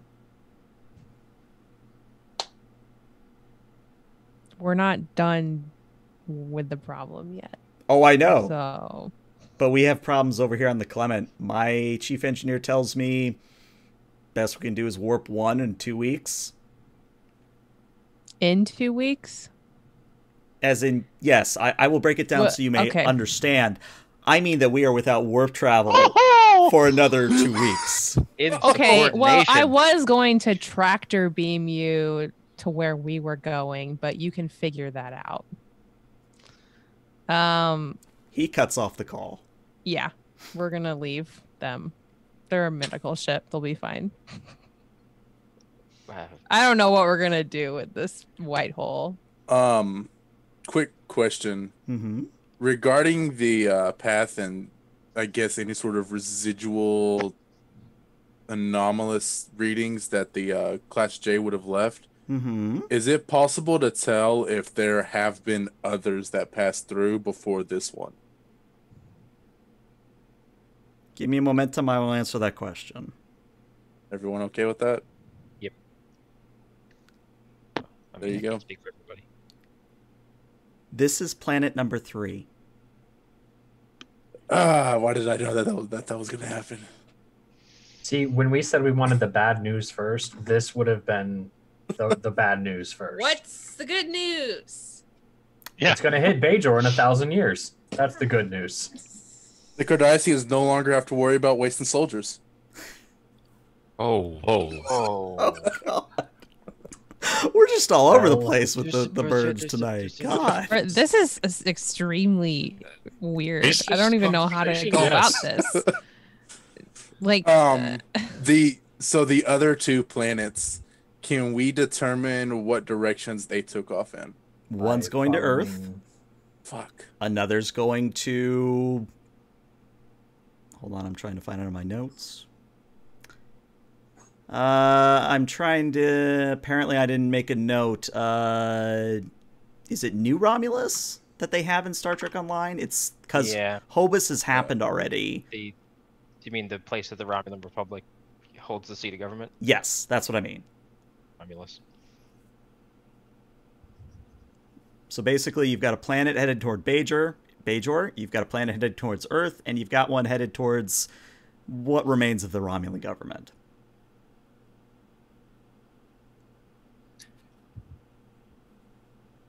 Captain, this is Lieutenant Zero. go ahead. Seeing as the Clements chief engineer has, for some reason, been very forceful in ensuring him and his crew can take care of their engineering issues, hubris of organics, I guess. The current status of the now 3 present orbs or planets that are traveling, would it be imperative to possibly try to send messages to Starfleet Command and New Romulus, perhaps even Bajor and the Cardassian Empire? It would be easy for me to include a diagnostical plan on how to adjust ships to be able to perform Lieutenant Commander Lee's gravitational beam that could assist in removing of the or stopping of the planets. Even though at this time I'm unaware if utilization of that beam will have the same effect that it did on the Akita's original crew whenever they were taken over. I think in this case, it's a good idea to send that. So make it so. Captain, we might also think about splitting the ship and having one section of the Fenrir following each of these rogue planetoids. Way to split the party. Yeah, that would definitely split the party. Yeah. I mean, if you want to do it. We just got this ship back together, Lee. It is at your discretion, Captain. May be able to apply a low-level warp field to reduce the mass of the planetoid as well. Well, in theory, something that we could do is that if we were able to break atmosphere and quote-unquote land on the planet, we could take out bits of it by generating a small warp field, and basically the same as just shearing of a ship whenever it goes to warp, but not all of it does. Now, there's 50 million life forms on board. Correct. Which is something that would have to be taken into account. The other issue is when it comes down to it, those 50 million life forms are Sean. They're also varying levels. If we happen to be able to find that the top 3 miles of the planet that we could remove are essentially cows or other forms of livestock, that's 3 less miles of a planet we have to worry about moving. You're also talking about weapons of war. Those are troop carriers. And I also think we need to take into consideration the fact that they don't belong in this universe in the first place. Do the Undine have a I know that the Undine have had dealings with the Shan before. Do they possibly have a way to deal with these troop carriers, as Commander Rest put it? Well, all it takes is a chirp on a communicator to get a hold of Miss Archer, and she says, "Okay, yeah, I can. I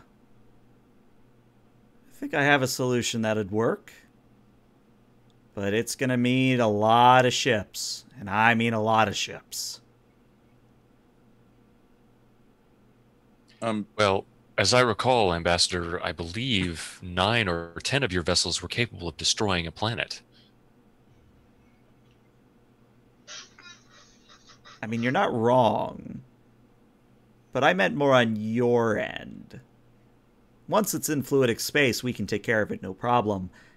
It's getting it there that's the issue. Right.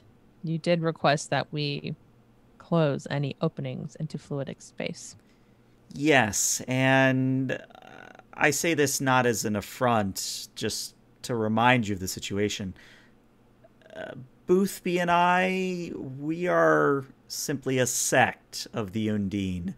We don't represent all Undine, which means if you open up a big enough hole into fluidic space to let in these planets, you would basically be declaring war on all the other Undine. Does this strategy require the planet to be in fluidic space, or can you bring some of your ships here? We could potentially bring ships here.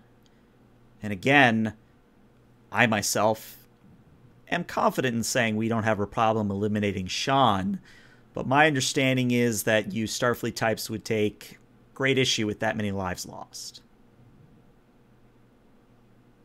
We're just planning, just in case. Well, just so it is on record, yes, there is a way we could get the Undine involved. It would be a messy scenario, but it is on the table. Thank you. And it's right about then, to make Commodore Archuletta's life even worse, there's a flash of light. And a certain figure, which we all know and love, John Delancey, in his resplendent glory as Q, Ooh. just is sort of lounging on the view screen, kind of leaned back, hand on his chin, and he says, "I leave you humans for who cares how long, and you do this. Why? Jean-Luc never did this." No. It wasn't you. We had a different Q. Why are you here? Well, because humanity's in danger. You seem awfully concerned. Oh, no, I don't want to be here. I mean, you've got a Zanetta board. I don't want to deal with that. Lieutenant Isha. Oh, God, don't tell me her name. Are you implying that a Federation member species is actually capable of posing a threat to a Q? Oh, look, it's a Bajoran. Tell me, have the prophets spoken to you lately? Wait, I've got this one. He snaps his fingers, and around everybody, there's just a white void, and he is literally some figure from Lee's past, and he says, "Oh, you must listen to us. We are the prophets." And then he snaps his fingers, and things return to his normal. Blasphemy is a sin, even for a Q. I'm shaking.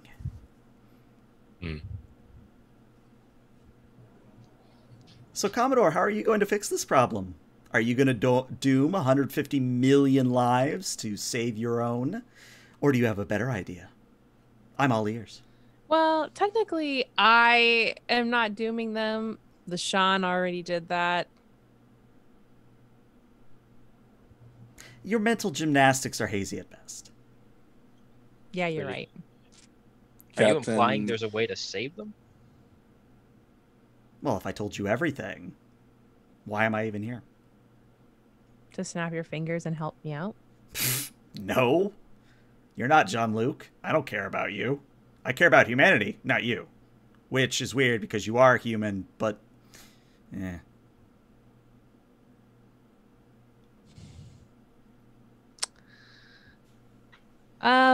Well,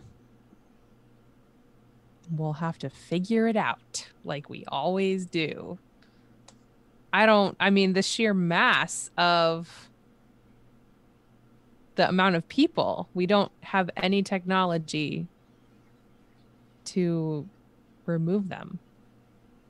Remove the Shan. Well, if that's how you're thinking, I'll just watch from a distance. Snaps his fingers, things return to normal. Perhaps there is a diplomatic solution, Commodore. Yeah, the We do Shan not have been know. real diplomatic so far. We do not know if these Shan are of the enemy or allied sect. We know they're bad. Well, we do have a possibility. You want to get all jacked up on Silas Island again? No, I believe that we can steer the Shan-infested vehicle towards Pandora's Gate. And that We would did not accomplish... sense any Shan in Andromeda. It might be native to Andromeda that they can't go there, but it also may be something specific with the ship. It's worth a try for at least one of them. Current Starfleet directives state that Pandora's Gate is considered a secret project, and even then, the thought of stranding. Your android is malfunctioning. Stranding the Leviathan along with Admiral Beckett's. That, granted, they would be able to return relatively quickly, but as of this time, full directives state that it would be unable to, that would be a very improper decision. It's also the size of Jupiter, and you can't get that through Pandora's Gate. It's very small compared to what it used to be. Additionally, there are 50, albeit broken, planet killers on the other side of that gate. And if this comes back towards us in 5 years' time and they have planet killers, that's not an option. Maybe there's an easier way to do this in terms of determining whether or not these are the hostile or allied Shan. Wait, don't we know that out of character? Didn't we know that? Oh, I thought we didn't. Like, I'm asking out of character. Yeah, Didn't we know? You do.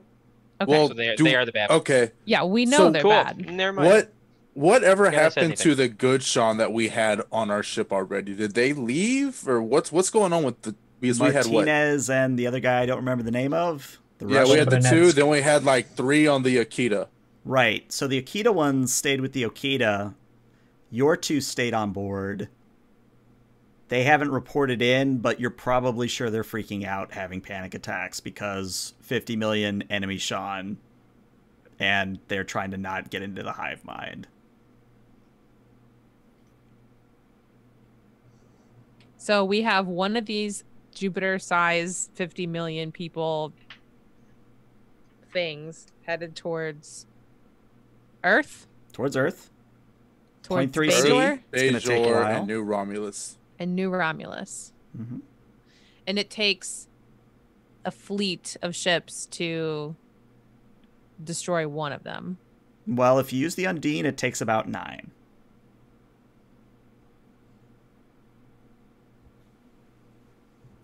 So do we know about what time they will each arrive at the destination? I'm assuming their goal is to continue to colonize and assimilate. And Again, that's the good news, is because they don't actually have engines, they're at the mercy of, well, time.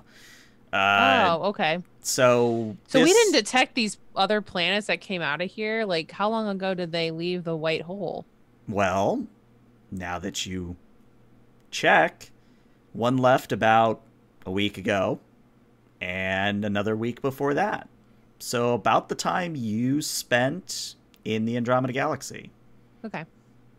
So basically what I'm implying is had you come here first, you probably could have stopped all of this. Captain, this is a suggestion. Seeing as they've been coming out at a weekly rate, should we perhaps leave the Clement here while they repair, but also could inform us of other planetoids coming through? Yes, I think that's prudent since they can't warp and they need to repair. Just would actually- make sure they're at a safe distance. I would actually suggest we go one step further than that, Captain. I suggest we attempt to collapse the white hole to prevent anything further from coming through. Who knows? They could have another 100 planets exactly like those waiting to be slung shot through the white hole. As a science officer, do you have suggestions on how to do that?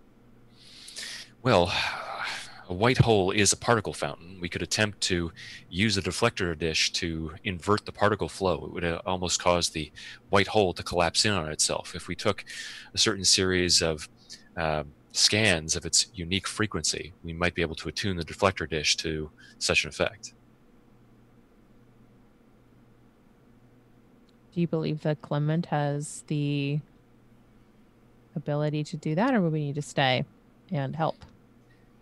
If it weren't so heavily damaged, I imagine so, but given that they won't even have warp power back for another 2 weeks, I doubt that they'd be able to muster the power necessary to actually use a controlled deflector pulse to close an aperture of that size.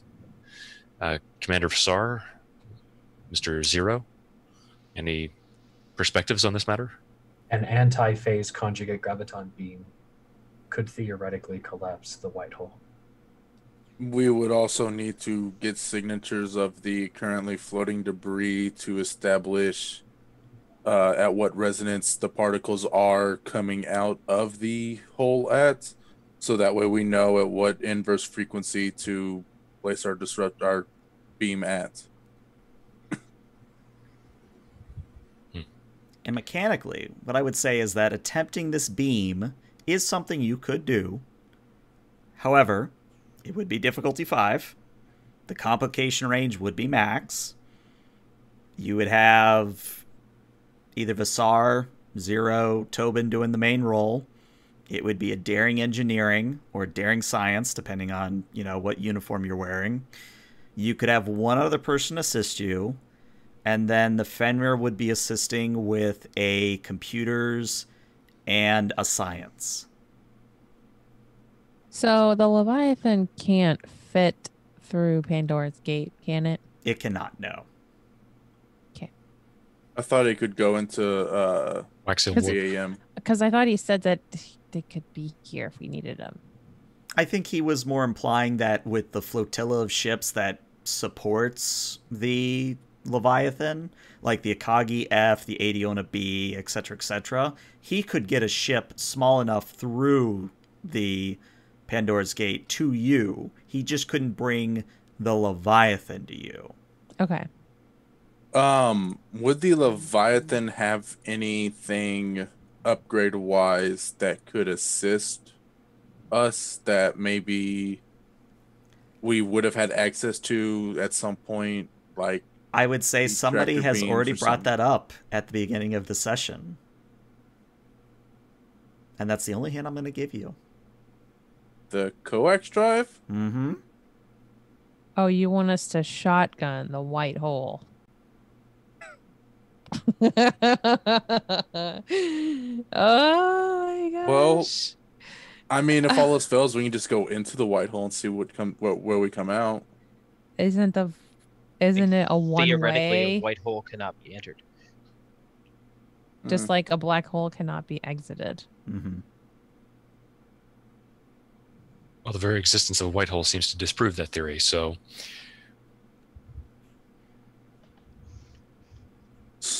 Wait, what? A black hole can't be exited. A white hole can't be entered. However, you have to enter a black hole to exit a white hole. Mm-hmm. No. So wouldn't that make them? You have to enter a black hole to exit a white hole. You can't leave that. They're like, it's like a cylinder. And in Exit the middle, only. math is like flipping you the Mhm. finger. Mhm. Relativity. Well, the Starship Voyager also disproved that by cracking the event horizon. Oh my gosh. I'm reminded of that Chinese finger trap Data had. It's like, Mm. can't. That was an episode. Okay. Just a question out of character. Mm-hmm. The sector map that you made for this game, Yes. each sector is 20 light years. Let's take a look, actually. 15. Each one is 15. And at one third light speed, it would take 45 years to cross just one sector. So if it's been a week, they should only be. Oh, damn. 1 week, they should still be within range of the system. They are. Cardassians. They're our allies for now, at least. I mean, we could send a signal to Deep Space Nine. They might be able to come up with a deterrent for the one heading in their direction. If you're looking at the route it has to go, it has to pass by Cardassia Prime. I'm sure the Cardassians would prefer to not lose their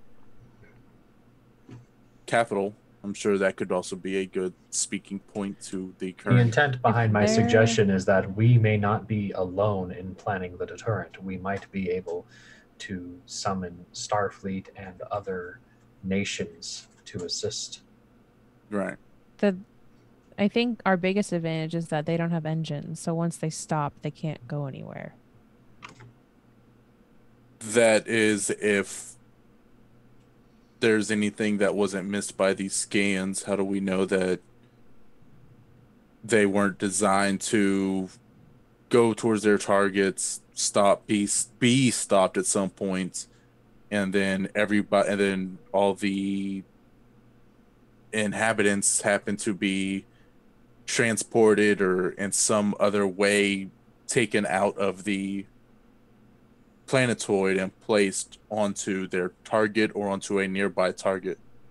Who conducted the scans? Tobin did. And Tobin, you feel pretty confident that you didn't detect anything of that nature. I don't think that would be the case, Captain. Although I must admit I am somewhat concerned about the Shan's presence in our galaxy, even if we manage to stop the planets without destroying them. The Shan are subspace life forms. Who knows what they're capable of now that they're in our reality? They might be able to find some way individually as members of their species to transport themselves through subspace.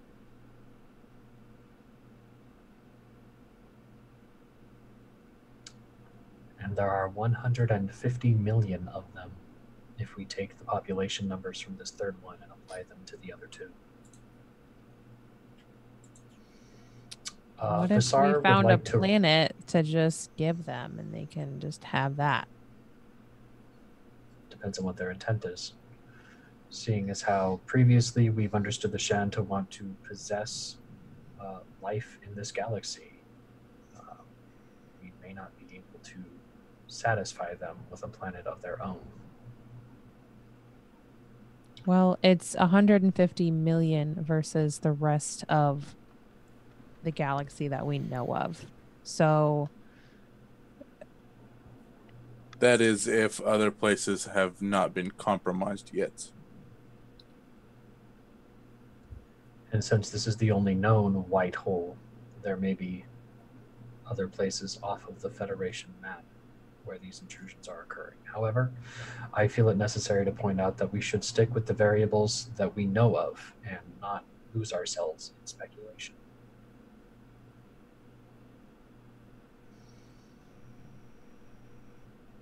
We could contact 257 or Starbase 257, the Cardassians and Deep Space Nine, and then from there we could even push it into the Badlands to see if that would disrupt it somehow.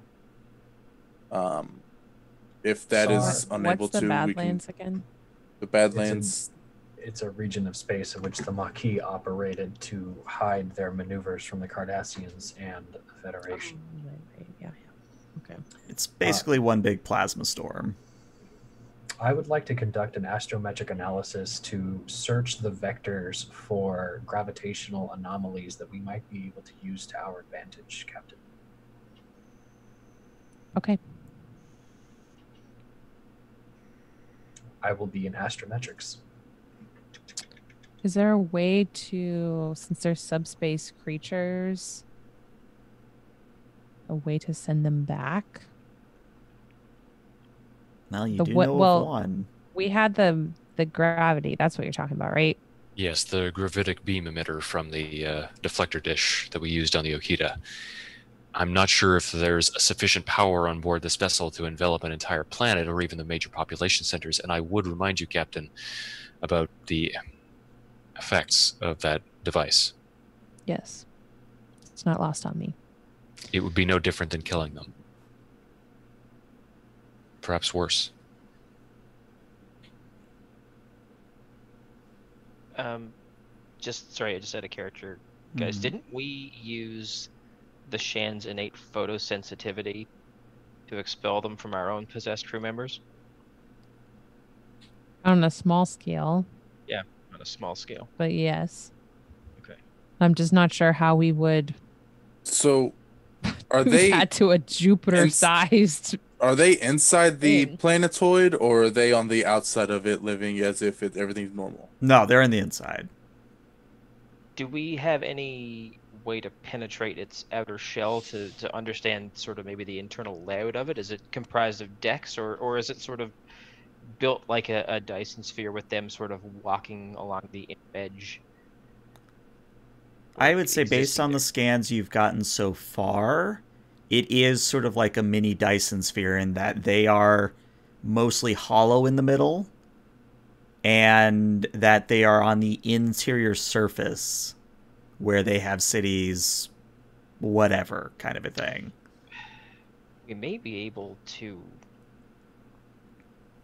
modify sufficient quantities of photon torpedoes to, instead of being a destructive warhead, emit radiation similar to highly luminescent stars. That may impact a significant portion of the population inside those spheres if they are hollow. And if I'm remembering correctly, using the photosynthesis method did not harm the infected. That is correct. It was just the gravitic beam. Reports the photosensitivity method was just extremely uncomfortable. The issue with the utilization of the torpedoes would be if we cause enough damage to the shell of the planetoid or even destroy parts of the atmosphere, there's a possibility that we may space entire populations. We don't have to detonate the torpedoes. We can utilize them similar to the photonic flares used by the U.S.S. Voyager in the Delta Quadrant. I believe that we could do this reasonably safely. Would it be enough? Well, that's the question. Well, we have a lot of problems on the table, and we have a lot of potential solutions. But to kind of redirect our focus for a moment, what are you doing about the white hole? Are you leaving the Clement to deal with it, or are you dealing it with yourself? Given that an advantage we have is time, I would like to assist in closing that. Okay. Then, since we are sort of getting around that time, we'll handle it narratively and say that it will take you a narrative amount of time. I'll decide, in the next week, but you can get the white hole closed, but that's still going to mean you got to deal with the planets. Right. Yeah. So why don't we stop there? Because I think, again, there's a lot of moving pieces you guys have to talk about. And it is a monumental problem, as it were. But yeah, that's kind of where we're going to end the session. What'd you guys think? I mean, I know I literally threw planets at you, but...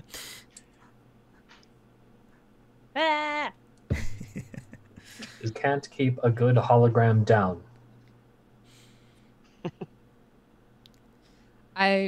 There's so much to think about. Mm-hmm. And that was sort of my goal, was I was trying to come up with like a good like season clincher, and I was like, why don't I just make these really big troop carriers that are the size of a planet and just throw a few of those around? When they said soon, they meant like we did this yesterday. Mm-hmm. Yeah, I mean, I'm sure we'll come to a solution. Might not save everyone, but yeah, that's half the fun of the game, is figuring out how to try and save everyone. But yeah, that's where I'm at in the stream. Twitch, YouTube, thank you so much for tuning in. We'll see where the crew of the Fenrir takes this problem. See you later, stream. Live long and prosper.